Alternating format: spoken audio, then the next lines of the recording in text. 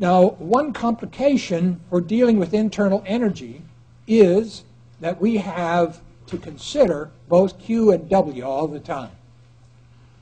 Now, many years ago, a way was found around this for changes that were carried out at constant pressure. Why is that important? Well, if we're working in the laboratory in the basin of the Fleming, the pressure is determined by the atmospheric pressure in the vicinity. And it doesn't change very much over time, just a little bit. So what I want to do is to inspect the effect of that and show you how enthalpy, as opposed to internal energy, takes advantage of it. So physical and chemical changes usually occur under constant pressure in an open flask or in a lake or on a beaker, in a sitting on a desk or something like that. Not always, but usually. So enthalpy is defined to take constant pressure into account. Here's how it does it. Let's suppose we have a piston cylinder arrangement we had before, and the apparatus consists of some gas which is colored this light brown color here. At the initial stages of this experiment, the pressure inside, the pressure of the gas, equals the atmospheric pressure. All right, now I'm going to say, at this point, let's just suppose that something happens to the system that causes its gas to expand and push the piston back. Then it's just like we looked at a few minutes ago. If you push the piston back against atmospheric pressure, you've done work on it. Let's suppose, additionally, that we have a change in the volume of the system of delta V, where delta V is V final, this amount, minus V initial, that amount. Okay? The PV work that's done at constant pressure is equal to the pressure in atmospheres times delta V in liters, or the pressure in atmosphere times the quantity V final minus V initial. As we said a few minutes ago, that's given in liter atmospheres. So the work is done on the surrounding by this expanding gas, and the magnitude of the work is P delta V in liter atmospheres, and the sign is negative because the system, the gas, is doing work on the surroundings, pushing that piston back. Everybody see that okay?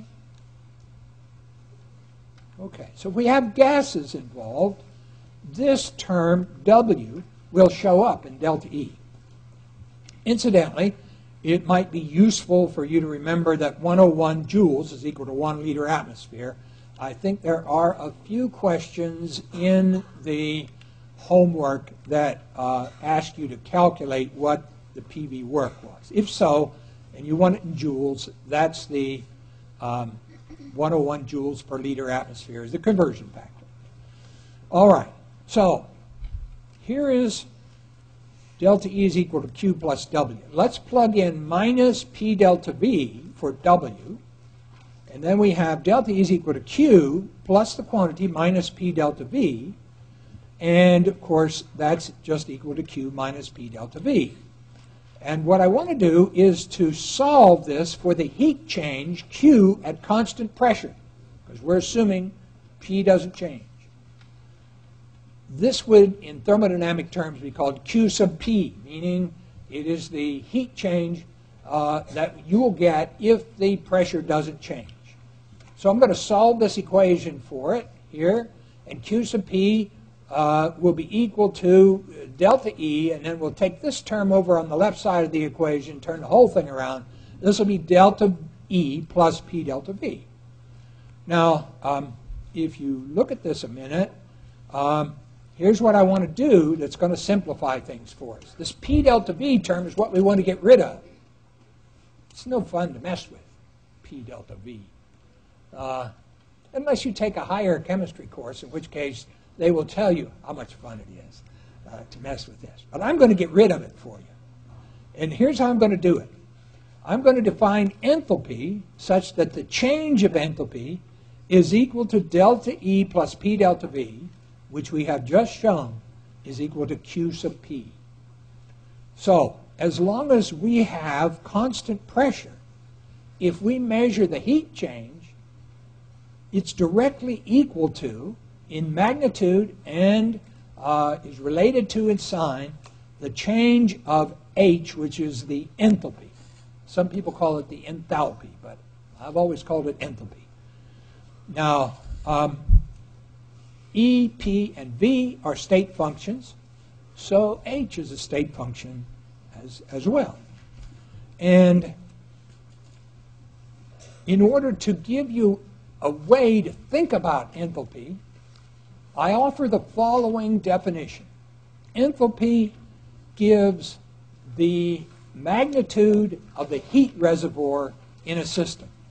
Every system has a certain amount of heat reservoir, okay, that can be brought out of it or can be supplemented by putting more heat in. So enthalpy is just the heat reservoir. It's as simple as that. It's actually simpler than the internal energy, but in all other ways it's just like internal energy. So, hope that relaxes you about enthalpy. Again, typically we don't focus on the magnitude of H. We focus on the change in H. We're going to look for delta H again and again and again. Now, in constant pressure situations, open beakers, lakes, wherever you might be that's open to the atmosphere, the reaction enthalpy change for a chemical reaction is equal to what's called the heat of the reaction. You've heard of that probably in your high school chemistry, the heat of the reaction. I have a reaction, I carried it out, and I measured the heat of it by calorimetry. Okay, that's delta H for the reaction. And it's nothing more than H of final minus H of initial, just like we did with delta E. And you could also say, in the case of a chemical reaction like this, it's H products minus H reactants. Well, that makes things simple, easy to work with. The sign of delta H shows whether heat is absorbed, if it has a positive sign, or released, if it has a negative sign. It makes sense, right? If heat is absorbed, it's going to make the heat content greater, right? So that's a plus sign. If heat is lost, then it's going to make the heat content lower, and then that's a negative sign. Another thing that you can do that works for most folks is to think about heat as a reactant or a product. Let's suppose we think about burning natural gas. Partly natural gas is partly methane. If you burn it, of course, you can warm your home with natural gas. Heat is released in combustion of methane. And so we could, if we wanted to, write the balanced chemical equation for the combustion of methane with heat on the right side. Heat is like a product. If heat is produced, you put it on the right. If heat's required, you put it on the left, because then it becomes like a reactant. So that's kind of a good intuitive way to think about whether a reaction releases heat or absorbs heat. The heat released for this reaction is delta H of combustion, and its magnitude is H of the products minus H of the reactants. And since it's heat released, that will have a negative sign. The amount of heat released is lost to the system. Remember, the system starts out as a mole of methane and 2 moles of oxygen, ends up as a mole of CO2 and 2 moles of water. It's the same system. The same atoms are all there. They've just changed partners. So if heat is released, it means that the enthalpy of this system is smaller on the right, and this heat release makes up the difference. Does that make sense to you? Don't make it hard. It's really not hard. I always worried when I was a student that I didn't really understand what enthalpy was. Nobody told me it was just the heat content of the system. So I've done you a favor. Right? Okay, so this is an exothermic reaction. Exo, out, thermic, heat, heat out. And generally speaking, most chemical reactions are exothermic. There are a few of them that are endothermic, and there are a few that are thermoneutral. Thermoneutral means no heat lost or gained. And that's all. Most of them are exothermic. So if we do an enthalpy diagram, which is similar to the internal energy diagrams we did before, here's our reactants, a mole of methane plus 2 moles of dioxygen, and the system is at H initial, whatever that is, whatever value that is.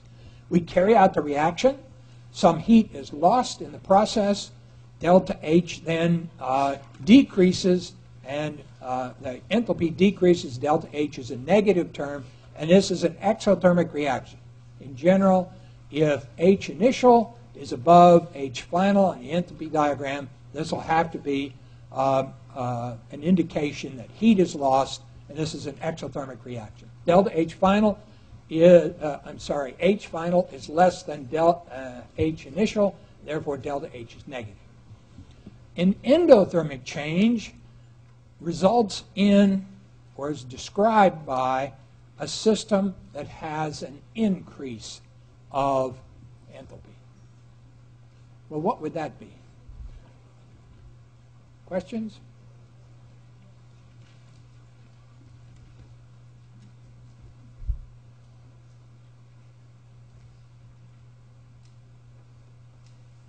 Thank you.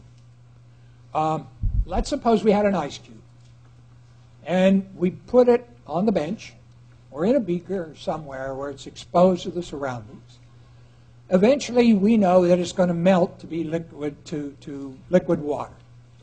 The reason for that is the surrounding temperature is higher than the temperature of the ice, and therefore heat will flow from the higher temperature to the lower temperature spontaneously, and there's nothing we can do to stop it. We might slow it down with a good insulator, but sooner or later, T of system will be equal to T of surrounding. So in this process, H final is up here.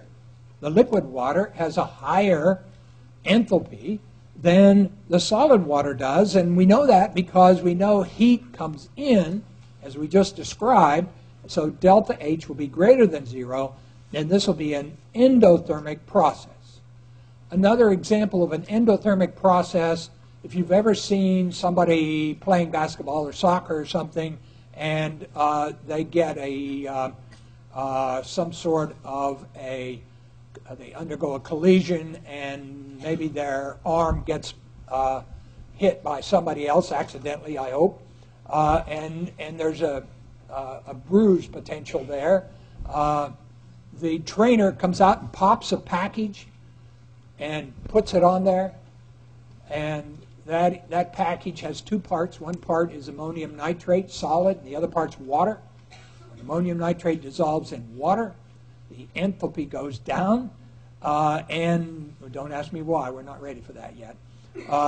The heat is, the whole system gets cold, so heat comes in from the outside, and it cools off the damage, whatever damage was done in this collision. So that's also an endothermic change.